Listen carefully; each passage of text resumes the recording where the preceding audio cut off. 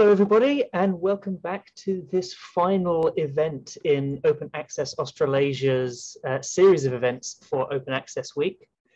And so for this one, we're going to be looking at and discussing an aspect of accessibility that I think is often overlooked, which is that we often communicate our research only in highly specialized formats aimed at other people in our narrow subfield.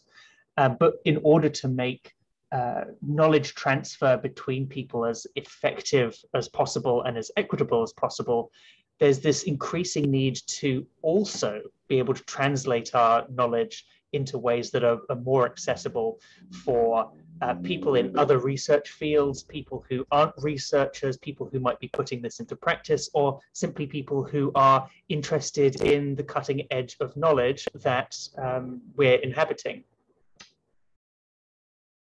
So before we begin, I would like to acknowledge the Wurundjeri people of the Kulin Nation as the traditional custodians of the land that I am situated on, as well as their deep history and continuing contribution to this region.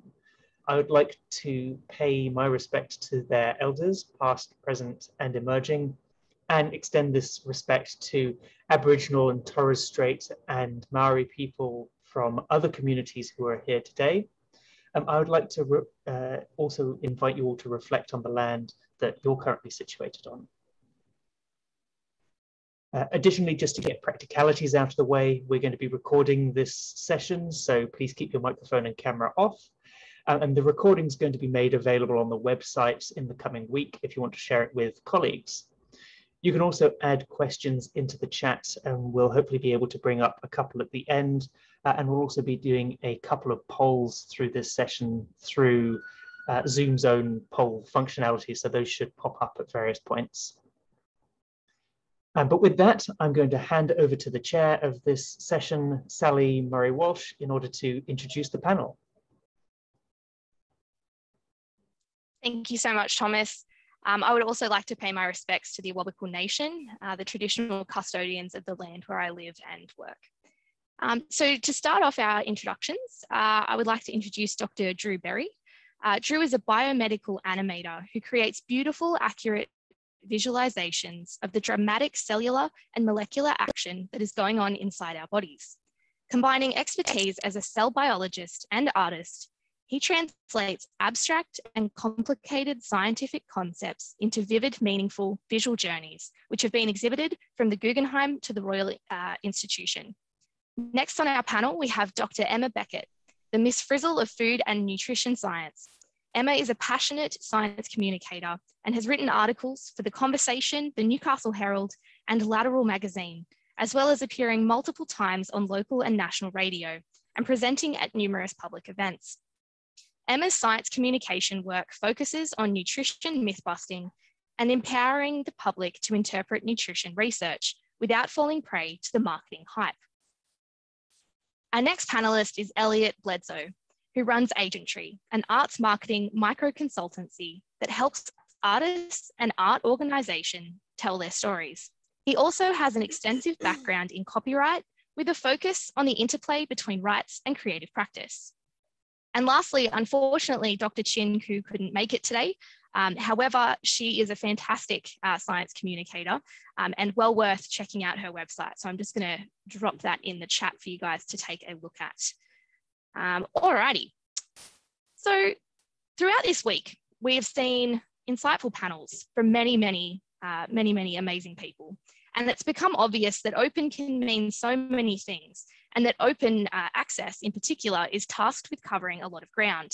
So for our final session of OWeek 2021, we're going to take a look at the exclusionary barrier caused by academic communication and ways in which you can make your research findings more accessible.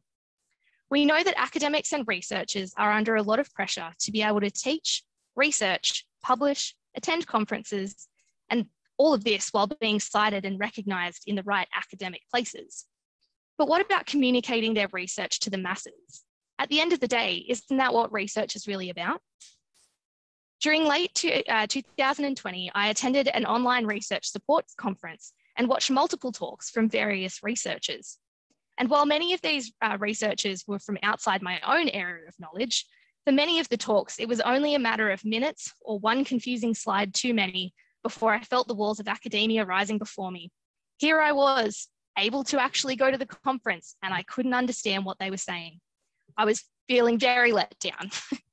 But conferences aren't typically open or accessible to all, and the format and presentation style remains rooted in academia. So to begin our questions, I'm going to direct our first one to Emma. How did you manage to break free of the constraints of academic communication when it seems like you're so, you have to be so tied to the system? Oh, I love that question because I'm not sure I ever fit into the constraints of the academic system. I think I always felt a little bit like an outsider because I would read this flowery language and think, why didn't they just say that in a simple way? And I felt all through my undergraduate degree that the language was keeping me from accessing information.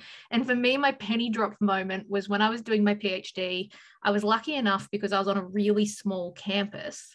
I was doing some development stuff, a writing circle with a multidisciplinary team. So on the big campus, you would do just a science writing circle and everyone would feed off each other's science-ness. But I was in there with humanities and business and any discipline you can think of. And in the writing circle one day, the facilitator, we were identifying what we call road bumps in our writing, speed bumps in our writing. And I had this sentence that was really long and complicated. And she said, "What did you mean by that?" And I said, "Oh, I meant this." And she said, "Well, just write that then." And after that, I was like, that is really how I need to write. I just need to write what I want to say. I don't need to think about fitting into a stereotype. So that just empowered me to just start speaking like a normal person in my everyday work. And I'm not very good at spelling, grammar, or big words to start with, so it made me a lot more comfortable. Fantastic. Drew or Elliott, would you like to share how you've broken free of academic constraints as well?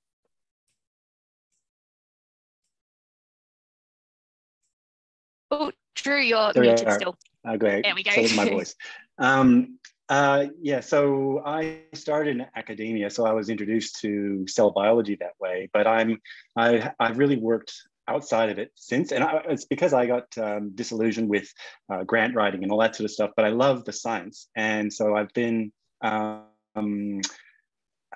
working with scientists of my entire career, and really my job is to translate what we can't see, but we're discovering in very meticulous detail about how our cells and molecules work, and being able to show people it in action. So it's all about transforming this into something that you can watch in action and intuitively understand, because to describe it in words is, the fog of science, the fog of language that scientists use will prevent anyone from understanding what they're talking about. So I turn to a visual story.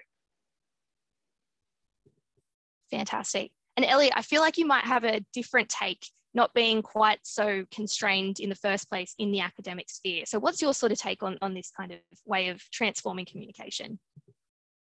Yeah, look, definitely. I was going to say it's probably confession time from my end to say that I'm not an academic. There's no point looking me up on Orchid or Google Scholar or anything. I think there's maybe 3 things you might find if you do. But I have had a long a lot of experience working in communications, and particularly thinking about kind of what communication channel and what audience makes sense for how you want to convey a message. In my work, I do a lot of different types of communication, everything from visual material through social media to longer form blog content to writing submissions to government. So in every one of those scenarios, you need to be mindful of the channel that you're using, but also who the audiences are. And particularly that it's very rare that it's a single audience. So you need to be thinking about how you design and communicate a message in a way that can be understood in a range of different customer journeys, so that different audiences who are engaging with what you're saying will have different reasons for why they're engaging with it, have different experiences of how they want to engage with it, that it's often, not as simple as going, I'm going to put this out on X channel, and that's going to make sense and be meaningful to everybody who happens to scroll past it on their, Facebook timeline. Yeah, fantastic. So I guess that really works in well with the next sort of question we had, which is about how do you go about deciding on a platform that you want to use or a medium, and how do you take your research paper or whatever it might be, the content that you actually want to share, and translate it into the right space for that, into that right medium, because not everything, as you're saying, is made for the same space. You're not going to be putting a Twitter post into a grant submission, for instance, or things that maybe you will. I don't know. Tell me. So this one's open to the panel. So whoever wants to take that one, don't be shy. Come on. Might jump in just quickly and say one of the mechanisms I use is to ask my partner about things. So if I use certain language and my partner is more interested in what he's watching on Netflix, then it's probably a pretty good indication that the communication is not going to work. So if I come in and talk about something like territoriality and copyright, and my partner's eyes glaze over, then that's probably a pretty good indication I need to think about a different approach to it. So thinking about things like actually how consumers access content and often end up locked out of content because of territorial rights relationships. That's a very different way of communicating the same idea, and one that might hold its attention from Netflix for a slightly longer. That's a great example. Drew, you were going to go next? Oh, no, Emma. Oh, thank you. I was just going to say, I think I'm probably not a great expert to answer this question, because for me, a lot of my selection of the platform or the media is very haphazard. I started out on Twitter because I was looking to communicate with other professionals, and then that developed into communicating with everyone and normal people, and whether you're deciding that you want to write a conversation article or an ABC Life article or an opinion piece for your local paper really depends on the situation. So I'm very much I've got something I want to say and then figure out where it's going to fit. I haven't ever really had a strategy for any of that, sorry. And I guess to show my age, the nature of the work that I'm doing is really to support the scientists that I work with in medical research, for them to explain their topics on. And when I started, it was in the 1990s and 2000s. I used to distribute videotapes to the various TV channels who would turn up to for a new cancer discovery, and it would be on the Channel 6, Channel 9 news at 6 o'clock. And so I'd have 10 seconds or less to visually explain the cancer discovery through visuals. So that's where it began. But so my really, to get back to your question, is what is your audience that you're actually wanting? Is it just a blanket you want to get as just have balls, and you want massive of something to go viral or something, or is it you have an audience who are genuinely interested in you, whatever it is that you're presenting, and you want to give them an authentic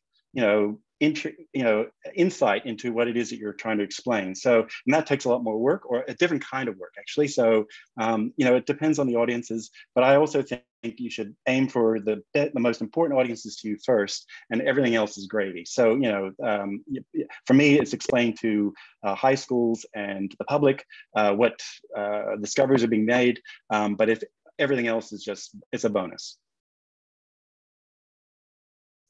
Okay. Well, Drew, I've got a bonus question for you that I'm so curious to know.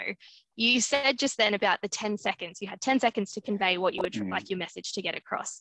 A lot of complaints coming through these days is that, people that are coming straight from school have a very short attention span. Now, 10 seconds isn't that long. And for those of you that are on TikTok, that, they've just expanded to 3-minute videos. Now, what for you do you see has actually changed in this space? Do we have more time? Do we have a bigger attention span, or is it the same? I think the nature of the media is the culture, all of our media, the way we take, the mobile devices, the way we're consuming things is is radically different. And I also think with video game technology and just computers in general, the sorts of capabilities that we have now, it's changing times, but I think it's very exciting. So I think that, again, I mean, I'm always grounded in who I want to speak to first and explain some particular topic. So I'm sorry I digressed a bit there, but yeah, it's because my focus and my focus and attention is always on the science itself, and I try very hard to interpret and represent that as authentically as possible for education, and then it has a purpose beyond that. Okay, so with I mean, with what you've just said there, how do you balance accuracy while making it accessible? I mean, I've had a look at a couple of your visualizations, Drew, and they are just mind-boggling. Like, they're amazing. I'm not necessarily a sciencey person. I'm a history background, but I was still like amazed, and it kept my attention. I wanted to keep looking at it. But how do you find balancing accuracy versus that accessibleness? How much do you dumb down the information, in a sense? So I don't dumb down. The science is real as I can possibly make it and bring it in, but I care very much about the cinematography, the emotional feel.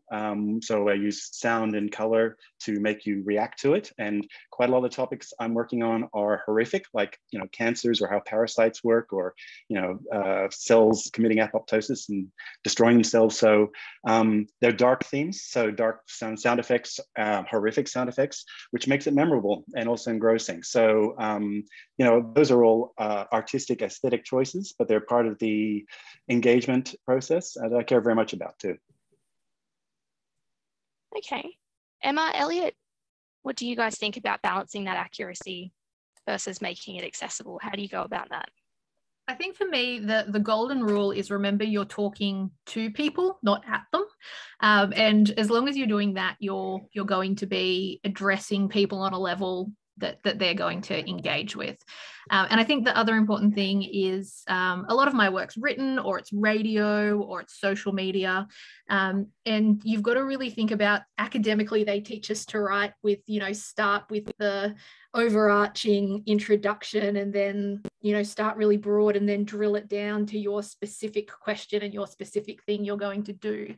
When you're talking to people who are outside of your field, you need to flip that and do it the other way around. Start with the headline, the most important bit first, and then put the detail in for the people who want it. So whether that's, having a headline thing on your social media, then threading the details that only half the people are going to read to the end of, or whether that's starting with the most important information in the top paragraph of a written piece, or saying the soundbite bit that you want everyone to remember at the beginning and the end of the radio interview.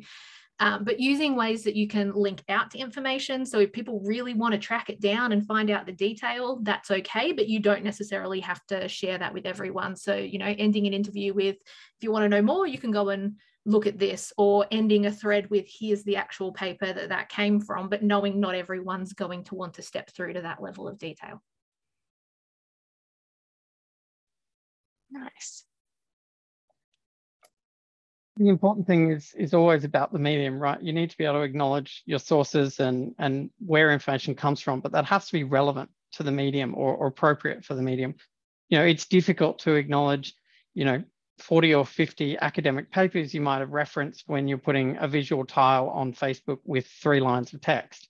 That said, though, I think there are mechanisms for how you can do that, including simple straps of information at the bottom that say something like, this information has been generated based on a range of sources which are viewable at this URL, is a simple way of providing that level of credibility and authenticity that I think is really important in an era of, the ability for misinformation to spread widely.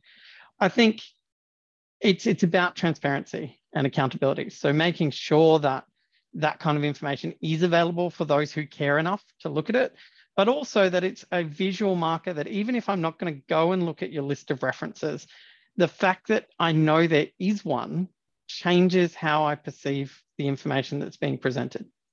Similarly, doing things like tagging the social media assets of some of the other related bodies or academics or institutions, universities that you might have worked with or engaged with builds that sense of credibility, because you're openly notifying other people in the ecology that this is information you're distributing that relates to, either a project they've been directly involved in or something that they've done that you've relied on. And so that gives, look, it's certainly not the kind of robustness of peer review, but it certainly at least creates a more transparent way of communicating through certain channels, such as link backs to websites and blogs, or tagging social media assets. So at least it encourages other players to look at it and go, yep, okay, I think that makes sense, I'm happy with that. Or to say, actually, I'm not quite sure that's right.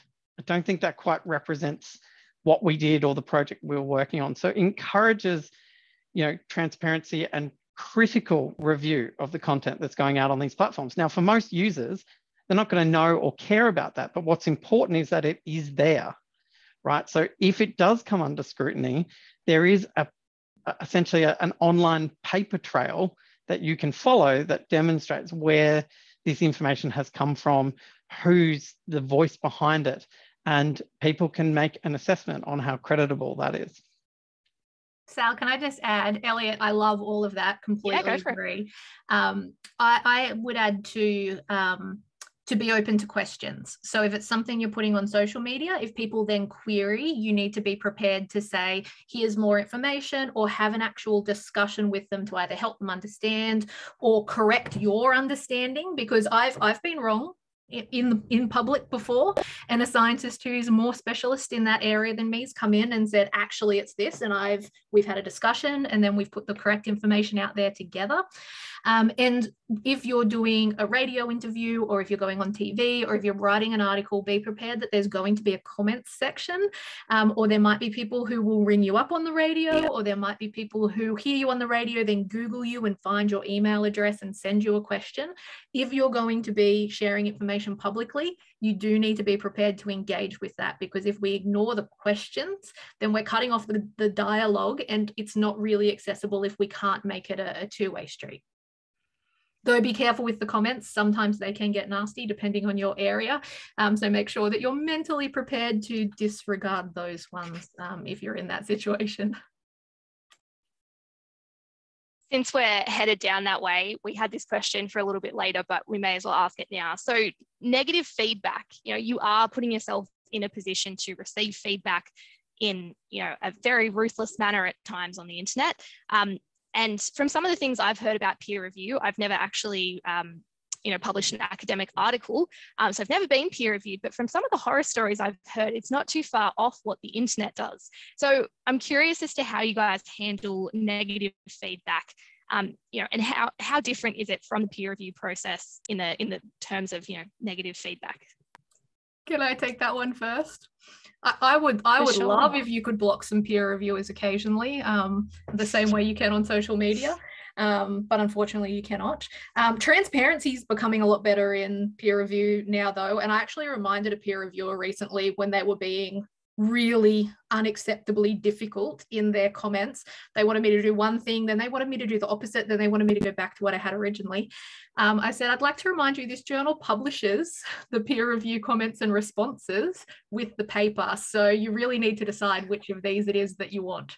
But yeah, I get a lot of negative feedback, not about my science communication, because, that's not something that's very easy for people to attack, but I get a lot of negative feedback about myself as a human. I get comments about my weight and my appearance, and how can I possibly be a nutritionist when I'm so chonky?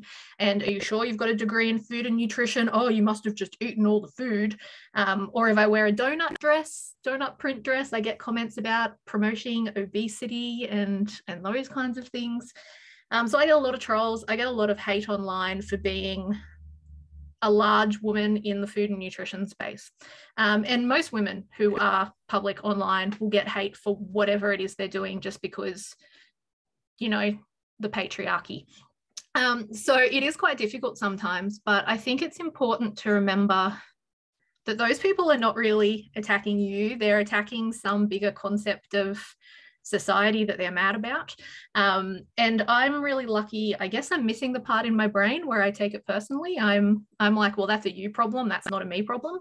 And I always like to turn the really difficult moments into teachable moments. So if someone has a go at me about my weight, then that's a great opportunity to start a conversation about weight being only one marker of health. And here's all the other things that you really want to focus on for health instead of weight. Or if someone says, oh, how dare you wear that donut dress? That's promoting diabetes and obesity. That's where you start a conversation about diabetes is actually a complex disease, and don't go throwing all the diabetics under the bus and saying that they cause this themselves by eating badly. You need to understand this is a complex disease. Diabetics can actually eat donuts, and talk about the complex determinants of health as opposed to just demonizing or worshipping particular foods. So I like to turn all of the hate into teachable moments, and it always ends up with more good energy than bad energy. So far, that's not a challenge if any trolls are watching. I love that. I love that you can take something that's, then they're not really trying to talk about what you're actually talking about, and yet you can deflect it in such a way to actually get back to that message. Drew? Yeah, well, bravo, Emma. I appreciate all of that. It's because I get to hide behind my animations. I don't like putting my real person, in this way. And so, and I also, I really, it's the nature of social media, all of this sort of the way people are interacting and where the audiences are.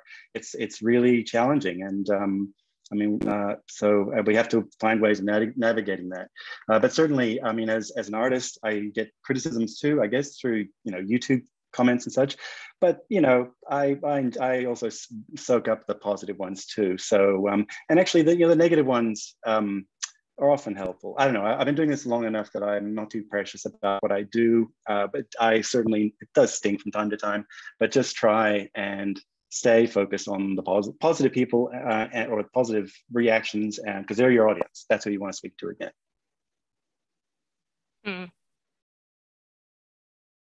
I definitely think both Emma and Drew are right and have made some really valuable and important points about, kind of coming in with the right mindset for it. So if you're having a particularly difficult time or your mental health is struggling a little bit, that's probably not the best time to jump in and look at the comments.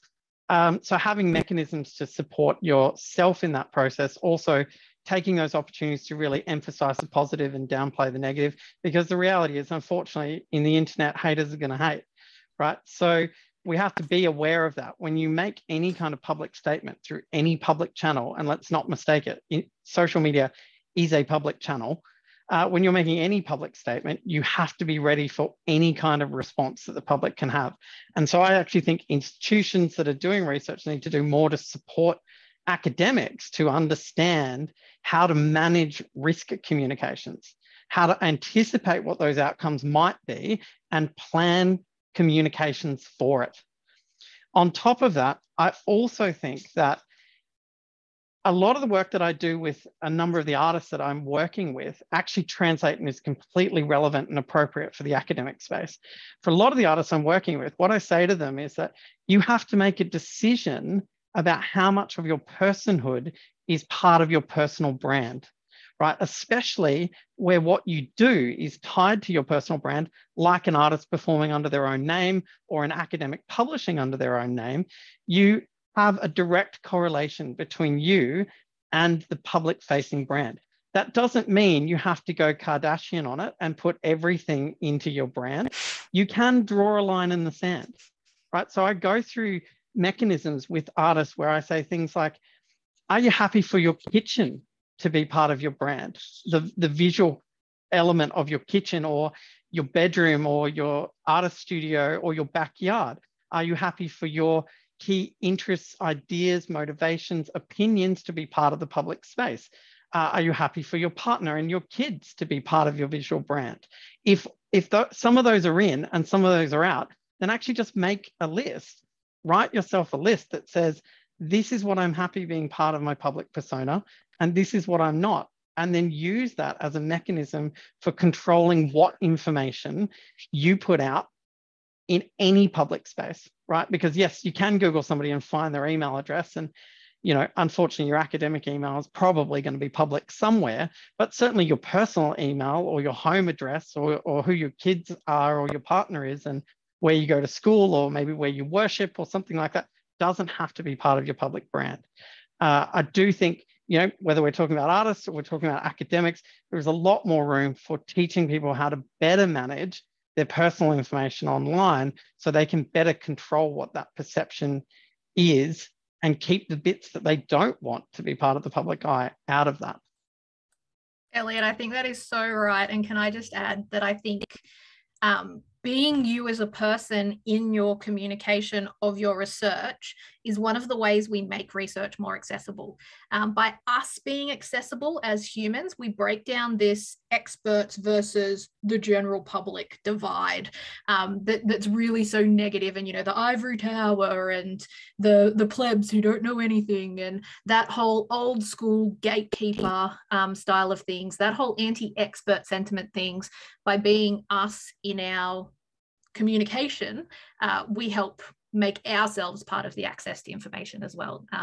So yeah, I think that's really important, but absolutely agree with everything Elliott said. And I'm going to remember to speak to the university about training people to understand that risk when they communicate a little bit more, because I wish I had had that when I'd started out.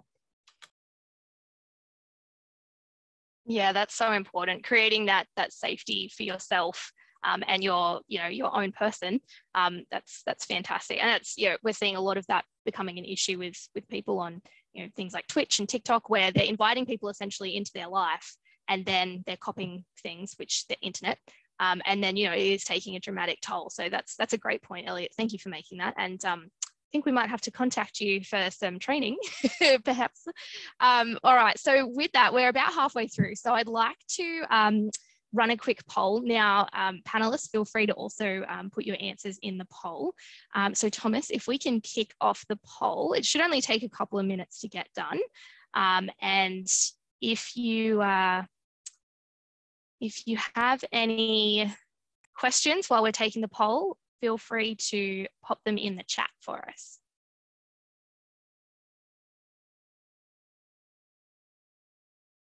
I love watching these move as people jump in. It's like election night. It's super cool, hey.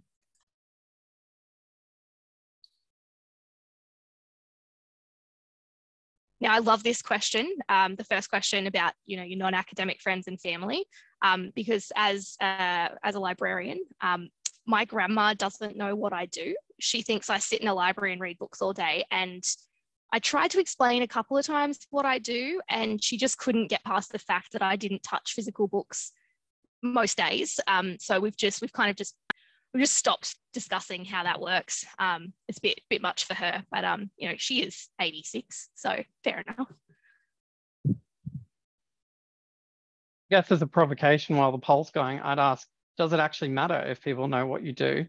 Rather, should the question be more about, can people understand the value of what you do rather than what your job title is or what that might look like on a day-to-day basis?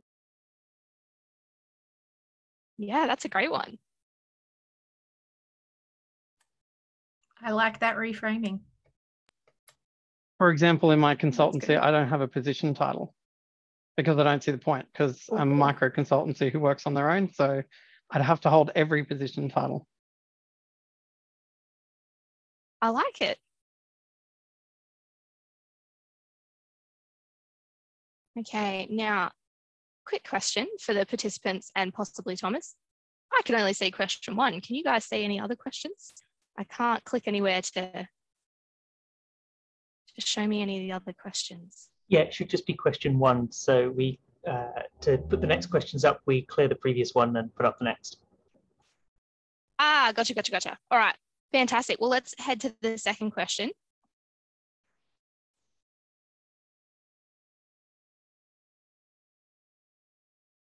Aha, got it.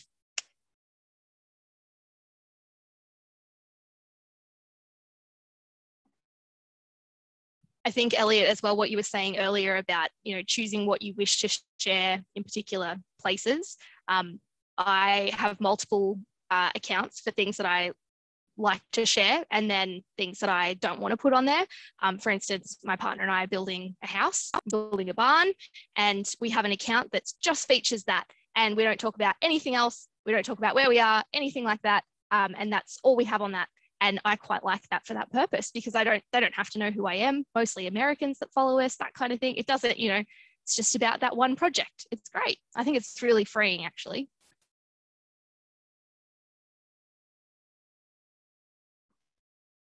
Whereas I'm total opposite. I put everything in everywhere because blurring the lines is where me and my personality and my science and information have the most impact, I guess, for what I'm trying to do. So yeah, courses for courses. And I'm going to look up this barn page. Yeah. I want to know about it.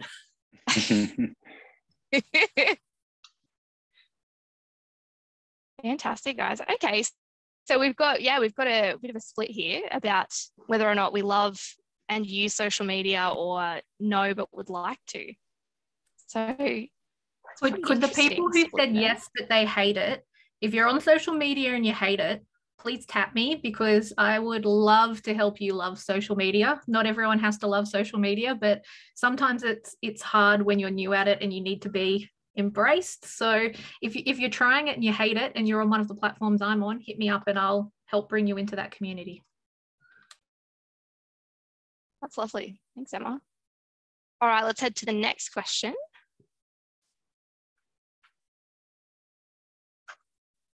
So I think this one's a really interesting one, and something we've kind of talked on the panel about is, that actually translating the message for the medium, just putting your DOI or your title, if it's an academic paper, isn't going to catch the eye, like you said earlier, Emma. It's about, if it could be shouted from a talking post and people would catch their attention and stop them, that's the kind of title that is going to be important. Drew, I'm curious how you title things for your visualizations. How do you find, and titling wise, like how do you go about it? I mean, like text, labels. So that's a key part of tagging, all those kind of things. Yeah. Yeah. I mean, well, so the animations themselves, they're there just to, the ideal animation is one without narration that just has a little bit of text to prompt you as to what you're looking at, and the animation should stand for itself to lead you through the story and be meaningful. But I think just to step back also to what Emma was talking about by social media, I don't know, I guess, is that really the priority? Not for me, and I'm too much an introvert to, I occasionally stick my head out like a turtle into Twitter and then back off again, and because to me it's exhausting. It's amazing. I get why people love it. I follow it for US politics and all the rest, but it's a very, I don't know. I don't know whether everyone has to do it, but I certainly see the value in it. I can see why you think it's exhausting. I understand. Doing US politics.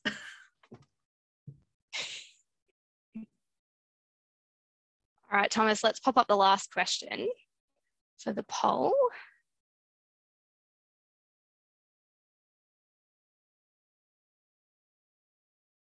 So Emma, with your research, we're talking nutrition, we're talking food. I love that you dress with food in mind. I think it's a fantastic way of translating your message and your fashion, and it's just great.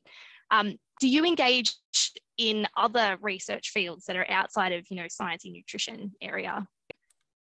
I do. So my social media is primarily about food and nutrition, and I kind of leaned into the food themed dressing when I got my first food outfit, and people went, "Oh, food! I get that." And I was like, "Oh, wait, this is what the influencers do. I'm stealing that." And I started using the outfits to start conversations that I wanted to be having. So that's mostly what my socials are. But I'm really lucky. Each week on our local ABC radio, I get to go on the radio for 5-10 minutes at the end of the show and share research coming out of our campus. So that means I get to profile a different researcher from my campus each week. And I do that in business, I do it in history, humanities, I do exercise and sports science, I've done oral health. So all of those things are totally out of my comfort zone. So I have to spend a little bit of time, you know, reading a paper outside of my field and then kind of reframing it as the who, what, where, when, why to go on the radio. I'm really lucky. Our local ABC radio host is very interested in research in the university, and he really helps bring that excitement. But I definitely think that if you take the time and you know, use the tools you have, you can definitely do it outside of your own expert area as well. And I always really love when I tell a researcher I'd like to feature them on the radio. This week I did a nursing research project, and her research was on the concept of social conscience in perioperative nursing. And so her research was, what is this idea of social conscience, which is an abstract term that they use to describe the care that a nurse has to take to keep the patient safe during surgery, during and after surgery. And she said to me, Emma, no one's going to want to know about that. Why would you want to put that on the radio? And I said to her, well, we frame it as, isn't it great that nurses are thinking about these things, that even though it's a traditional profession, they're not just handing down knowledge that they just do it the way they've always done it because that's what the person before them told them to do. They're actually thinking about putting names on these practices and figuring out what the attributes of those practices are so that they can figure out if they can do it better, do it smarter, how they can train people in it, and how they can call it out when it's not happening. So that became a really awesome story about how nurses really care about us and want to do the right thing. So, you know, any story can be exciting to everyone if you give it the right framing. So that's really, really fun and something lucky that I get to do. Yeah, actually, sorry, Emma, but what you just demonstrated so brilliantly is also storytelling, which is not that you obviously are extremely good at it, and you know, that's a really hard skill, and to be able to translate a story quickly like that from all sorts of different bits of research that you're having to explain, and to convert it into a story that's very vivid for people is just, you know, that's it. That's the gig. I'm glad you said that, because I always feel like my stories are way too long, and I was like, oh, how have I started this, and when am I going to wrap it up? No, that's fantastic. That's what this is all about. It's so good to hear. Thank you everyone for participating in the poll. We're just going to change it up again. We're going to go to a few questions that have been put in the chat. So my remaining questions that I actually had for you guys have pretty much all been answered in our discussion, which I kind of assumed would happen, but it's just because you're such good communicators, you beat me to it. So we had a question from Sylvia. Great points about transparency you guys were talking about earlier in the session. I'm wondering about the panelists, how the panelists deal with scientific unknowns in their communication. So does anyone feel like they'd like to take that one on? I've been doing a lot of this. Oh, sorry, Drew, go ahead. Go ahead. No, well, that's the one. That's what I personally am dealing with all the time. Sorry, I had to jump in. Guys, it's a very passionate topic of mine. Go for it. But it's first of all, you are that's the nature of science. It's always patchy, and what we know and what we don't know. You do your best, and you are also relying on the expertise of the person that you're communicating for, and that, you know, you try and present through story the landscape, the context of what the stuff is. So yeah, anyway, that's kind of what my attempt at how to address that. I was going to say I've been doing this a lot during the pandemic. I'm a food and nutrition scientist now, but I also have a degree in epidemiology, and my first life as a scientist was in infection and immunity, and particularly in lung infections. And during the pandemic, trying to explain to people that we don't know everything about the pandemic and that you can't explain all of these things. And everyone wants to compare Sydney to Melbourne and Brisbane to Sydney and Melbourne. And what's Kerry Chant doing differently to the chief health officer of a different state. And how do we explain all of this? You can't explain all of this. Everything has variance in it, and there's luck involved, and there's chance.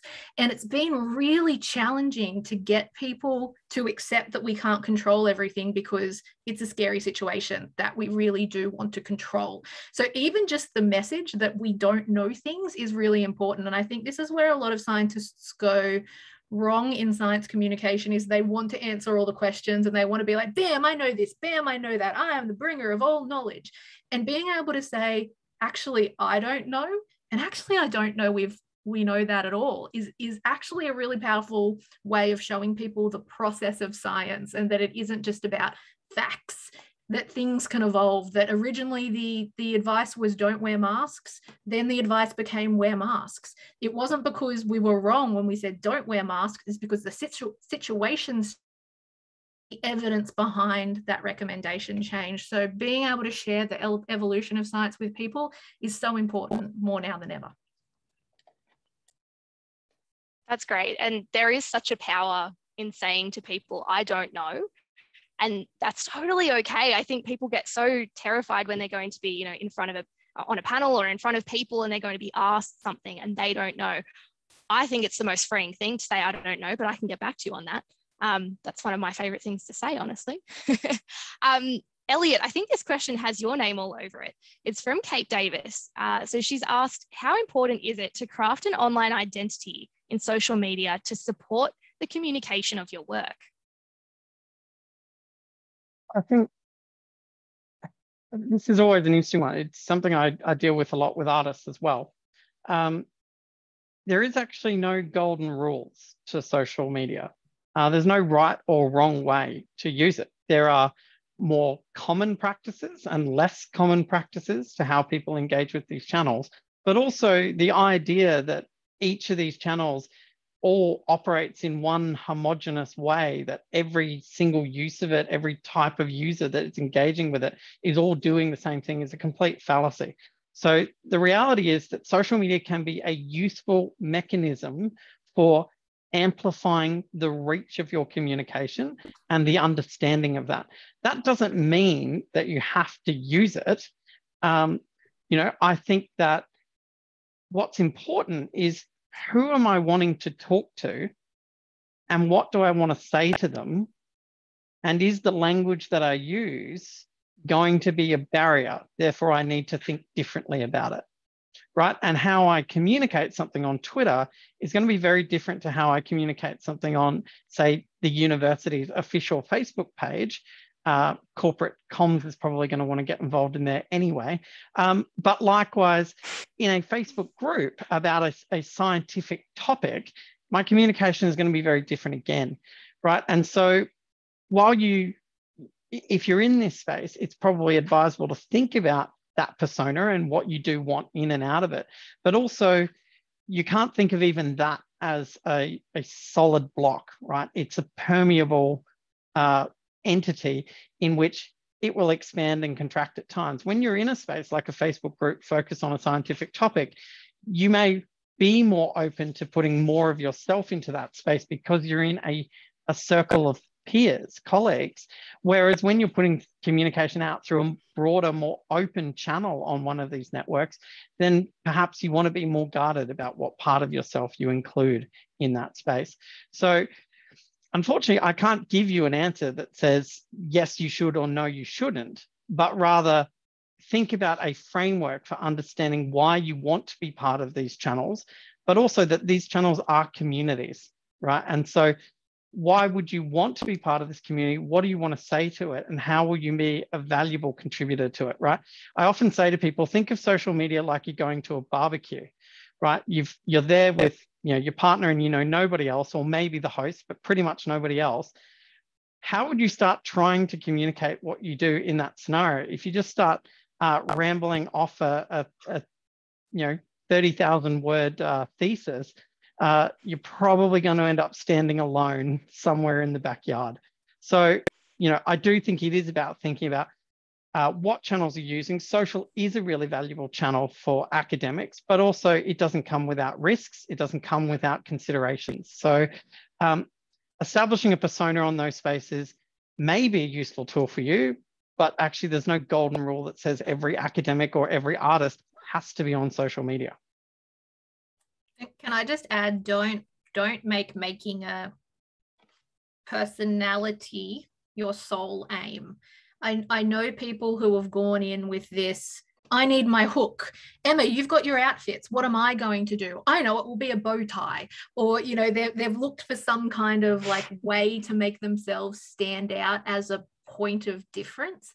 I think it's always easier if you let these things happen organically, because it's much easier just to be you online than it is to be someone else online. So let the personality, the branding of you as a person online follow who you are really, rather than trying to make something to get people's attention. That's great. And lastly, I think it'd be great to hear, Drew, your perspective as well, as someone that's not so much in that social media, but I couldn't say that you don't have a presence, in the World Wide Web, in, the science field. So from your perspective, less on social media, but you still have that presence. What are your thoughts?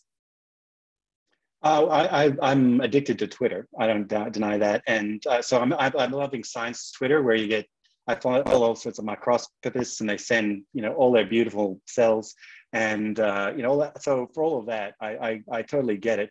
But it's more, I find it's a river that's flowing so fast, and to create content, particularly visuals, to keep that up is exhausting. It's a lot of work. And what's the point? Like, why am I doing that? Versus putting effort into other audiences. And my YouTube, the various stuff on YouTube is rewarding as well.